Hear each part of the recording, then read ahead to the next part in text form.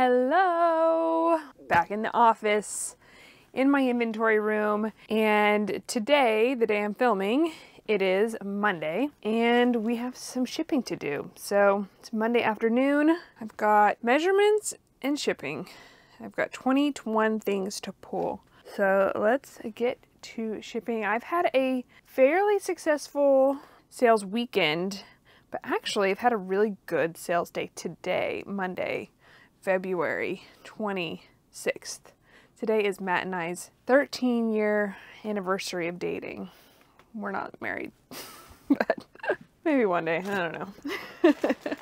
Okay, so I'm gonna pull this stuff and then we are going to do our shipping together, or do my shipping together. Maybe you have some shipping too.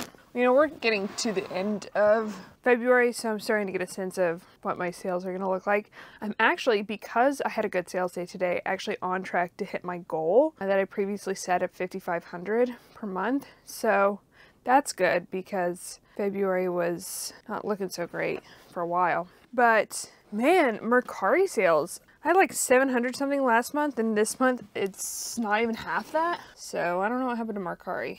But eBay sales, on the other hand, this might be my first month where my eBay sales surpass my Poshmark sales. First month ever in my reselling career. That's massive. So if that happens, it might start a whole new era in my life. I might just become an eBay seller. I still have more sales on Poshmark than Mercari. I mean, than eBay, sorry, but not by much.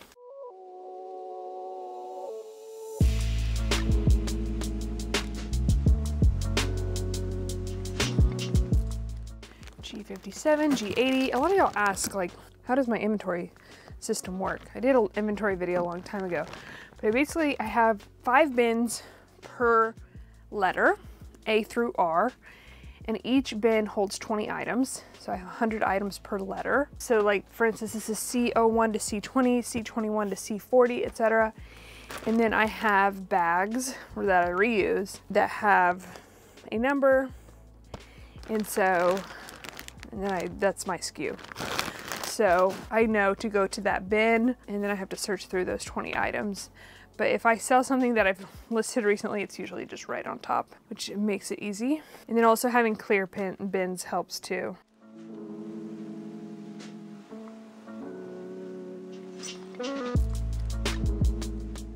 I also have it so that I have 2 actually different size bags per bin. This is my regular size, and then this is my larger size. And I have 4 of these larger ones per bin. And the first 4, so like I-20 through I-24, are larger bags, which also helps me kind of identify what the item might be. Because if it's in a larger bag, then I know to look for a large item. I have a lot of measurement requests because I have been bad about doing it again. So I need to take the time today to make sure I do it. I feel really bad about one in particular because I completely forgot about it. I literally told the woman, oh, I'll get it to you tomorrow, and then completely forgot. So that's not good. All right, let's head over here.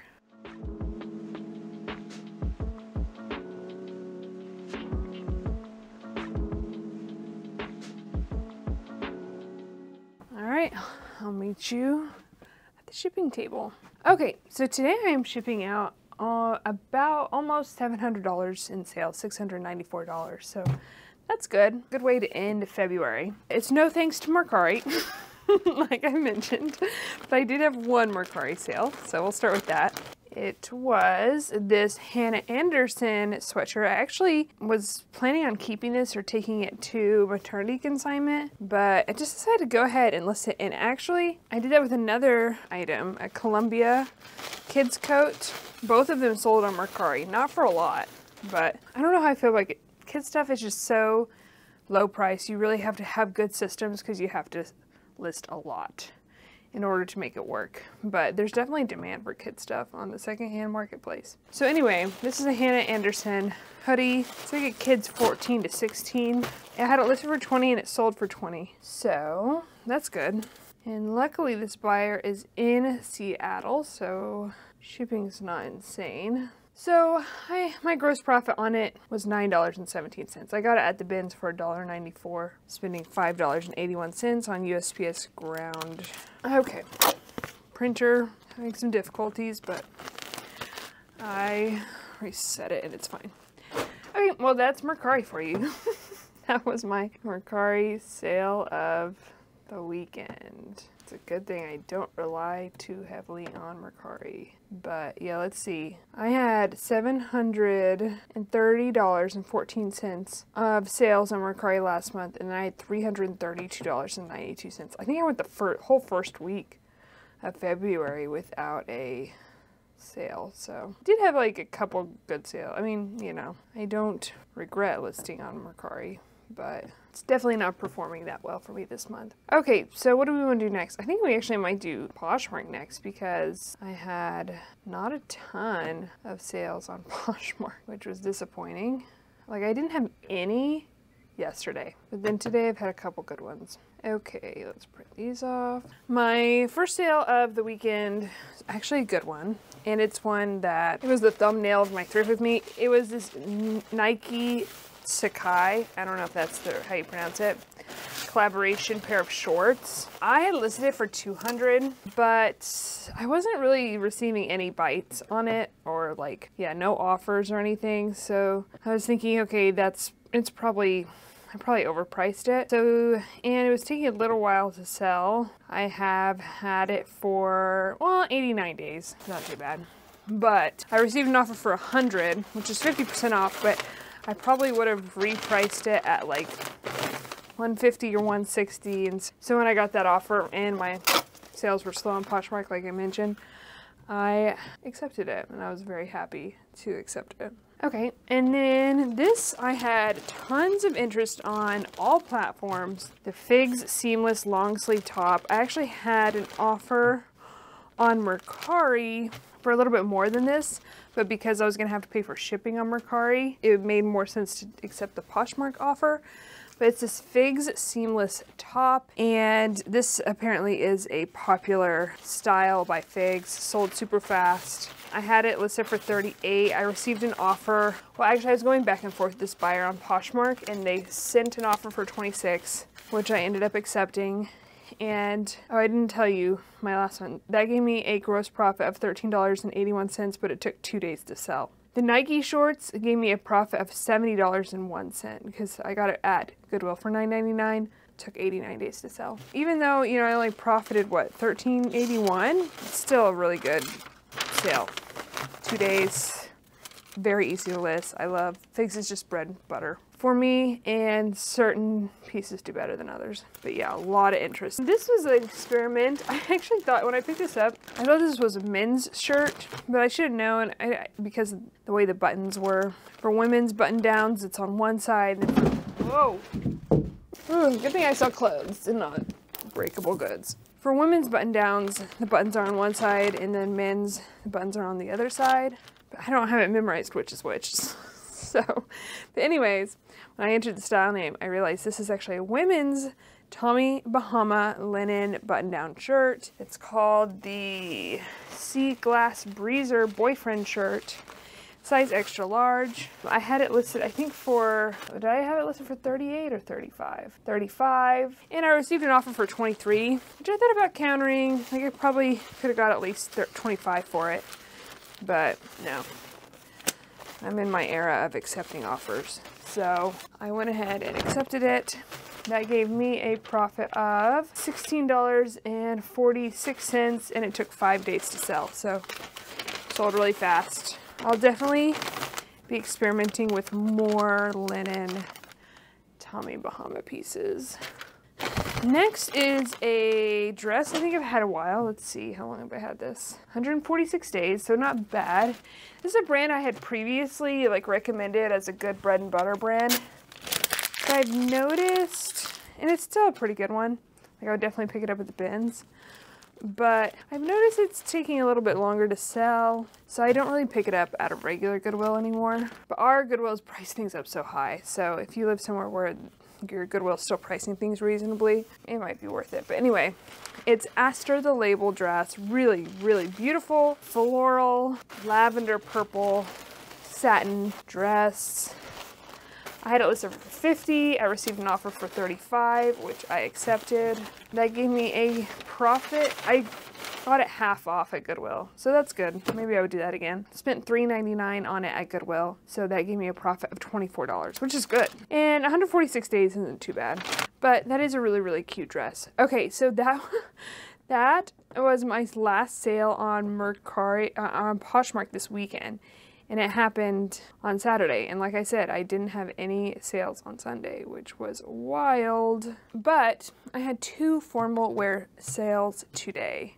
So that makes me happy because I like to be moving this formal wear. The first was a JS Collections dress. I got this through liquidation. Size 8. It's a panel shift dress. It's knee length, which is typically a little bit harder to sell than like a formal gown. And then my last sale that I'm shipping out was a sale today, and it was a New With Tags JJ's House gown that I actually got at the bins. Actually, my friend Steven found it at the bins a while ago and was nice enough to give it to me because he didn't want to deal with it.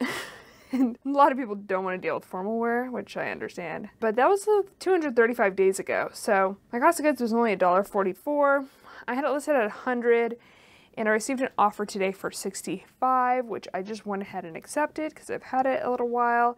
And that's a pretty good price for this. So that gave me a gross profit of $50.56, which is great. And that is why I love formal wear. I think, you know, spring weddings are definitely coming up. People are starting to buy their outfits, so starting to see that reflected in the sales, which is good. I was supposed to go to my cousin's wedding this month, but I am 35 weeks pregnant today, so no traveling. I will not be traveling this month, or for a while. Oh my gosh, I'm so mentally underprepared for this transition. You're never really ready until you get there. Okie dokie, that is Poshmark. Most of my sales, though, this weekend, got 8 on eBay. Okay, my camera died, but we're back and we're gonna do eBay sales. I pre-weighed everything while I was letting the camera cool down, and we're in business. So, first sale that I'm shipping out on eBay is a pair of New With Tag Commander shorts in this camo color, size 6. This was an item that I found during my inventory audit that was not listed. So I got it listed, I believe. Let me double check that. So I had it listed for $40. I received an offer on eBay for $28 plus shipping, and I accepted it. This was an item from Free People palette I got like 2 years ago. So my cost of goods was $11.34 per piece on that palette. So my gross profit, because my cost of goods is so high, was $9.11, but we will take it. Next up, we have got a Athleta swimsuit top, and I got this at the bins for $1.95. Very happy that it sold. I had this listed for $25, and I sent out a 30% off offer to Liker on eBay for $17.50 plus shipping. Someone accepted that offer to Liker, or offered a watcher. My gross profit was therefore $11.34. It took 137 days to sell, so not too bad. I used my free eBay mailers that I got. When you have a store subscription, you get a certain amount of credits and in their packaging store or whatever. So that's what I chose to get this time around. We've got, oh, this was in a thrift with me a while ago, I think like this past summer. It's a New With Tag Faithful the Brand dress. Did actually end up having a flaw. I did pay up for this. The hook eye closure, or the loop for the button or something like that, is broken. So I did disclose that, but it is New With Tags. It is a really cute style. I paid $19.99 for it, so I had it priced, as I did spend some money on it. And I had it priced at $90. And then I received an offer for $65 plus shipping, which I accepted. And I made a profit of $30.96, so good sale. And it took 138 days to sell. So I listed it about the same time as that Athleta swimsuit, which was probably like at the end of summer or something like that. And went all winter without selling, which is understandable, but it did end up selling now that we're entering spring. Next up, we have got this new Nick and Zoe sweater. This actually sold to a YouTube subscriber, which is so nice. I wonder, how do I message? I'm sure I can message the buyer.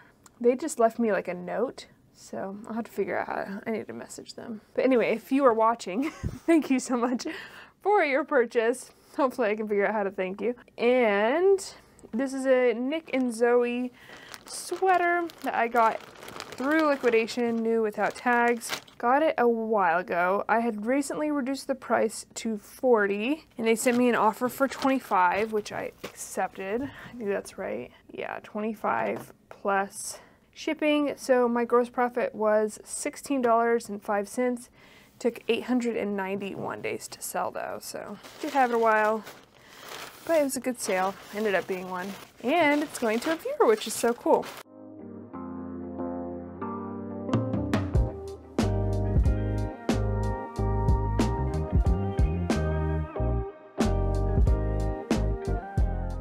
Okay, and then what is our next sale? Oh, so I sold these pants on eBay last month. They're this brand. I got it at the bins. I never heard of this brand. Pas de Calais. I think it's French. Pas de Calais, I guess. They sold full price the first time around, which was cool. But then they got a return. Just didn't end up fitting or something. So I am so backlogged on returns. When you process a return on eBay, it's like, do you want to relist for free? And I always just click yes, because I know I have the item. I hadn't relisted it anywhere else or inventoried it. It's just sitting in my box, return box. But I went ahead and relisted it on eBay and it sold on eBay, which was nice. Sold quickly. I mean, I listed for 88 and someone sent me an offer for 40. And maybe because I didn't want to process the return, I just went ahead and accepted it. So, but it sold pretty fast after 3 days of being relisted back on eBay and gave me a gross profit of $30.71. So, it's a good sale. I'm happy with it. Happy to get it back out the door because I was really disappointed when that return came through because it was a full price sale. I was really excited because I'd never heard of this brand before. It was kind of a, gamble picking it up. Get your returns, don't be like me. Get your returns relisted, and because they've already been proven to sell once, chances are someone out there wants to buy it too. And then, speaking of demand, this took 826 days to sell. It is a pair of frame tuxedo stripe jeans. They're new, without tag. I got them through liquidation. I had recently lowered the price to $35. I think I had these listed, all over the board at different points. Probably started like at 80 or 90 or something. And then I received an offer for, oh no. I sent out 30% off offers and someone accepted $24.50 plus shipping, which gave me a gross profit of $15.85. And yeah, it took 826 days to sell. So very happy it's selling and I hope it doesn't come back. That's the thing with eBay. Because yeah, even if my eBay sales surpass Poshmark sales this month, in 30 days, that could easily not be the case because I get returns and on eBay that I definitely don't get on Poshmark. I'm still very happy and impressed with how my eBay sales are doing. Or maybe my Poshmark sales are just doing poorly. I don't know. Let me look at that. Well, it's a little bit of both. Probably do a little bit better on eBay this month, even though it's a shorter month. I mean, substantially worse on Poshmark. And then I had a sale of this J. Jill dress that I recently listed, and I got this at a regular Goodwill. I think I got it half off, which is kind of what I'm doing with J. Jill. Slowly trying it out by getting it at the bins and getting it, as cheap as I can. Trying to figure out for myself what sells. apparently this sold pretty well. I purchased it at Goodwill for $4.99. I had it listed for $38. I received an offer for, or no, someone accepted my 30% off offer for $26.60 plus shipping, which gave me a gross profit of $14.95. You know why? And it sold after 9 days. Sorry. You know why I think my Poshmark sales are down so much? It's because this month I changed my Posher VA offers to likers from 30% to 20%. I've noticed, and I don't know if you've noticed, you know, I didn't have a single like offer to likers sale today or this weekend, and I think I need to switch it back. I think that is the result of my experiment. So I think March 1st I will be switching it back to 30% off, which is good because my whole motto in March and probably April too is just to, it's move it March. Gotta get things moving. We're not keeping things. We're not like, I was just talking to Matt about this. You know, the whole debate is, do you just move things quickly but leave money on the table? Or do you wait for the right buyer and wait for the right price for items? But, you know, things take a little bit longer to sell. I think I've historically been, like, over the past 7 years of my reselling career, done the latter, like waited for basically profit maximization via getting as much for an item as I can. But I've been slowly moving more toward the former, and I'm ready to go like all in on the former, where I just move things and I just don't even think about it. Just keep it moving, keep it going. The problem is, which, you know, Matt was quick to point out, you need to list a lot in order for that strategy to really work out. Your time is money, essentially. Okay. Well, is this in a thrift with me, or is this in a, no, this is in a haul too. I'm not gonna be able to remember which one. But this was a fun find. I got it at a regular Goodwill, and I found it on a new rack, and it's a men's bolo brand. Unreal. UNRL. I knew it had a good sell-through rate on eBay because I looked it up when I found it, because I've never sold this brand before. This was a hoodie by this brand. I did pay up for this, but I was willing to do it because I knew it was going to sell fast. My profit margin's not great, but that's okay because it sold in 4 days, like I predicted. So my cost of goods was, so this was a Unreal hoodie, men's size medium. My cost of goods was $14.99. Found it on a new rack at Goodwill. Listed for $50. Someone sent me an offer for $30. I countered with $38.50. They accepted. That was this morning. And then after shipping, my cost of goods, my eBay fees, my gross profit was $17.56. So I think it was still a very successful sale. Very happy with the result. My last sale on eBay was similar. I think it's from the same thrift trip. Yeah, it was. Same cost of goods. It was this good American denim jumpsuit. And I did find out by looking at stock photos and other people's listings that the fading on this jumpsuit is not intentional. It's from washwear. So I priced a little bit lower because of that. I priced at $60.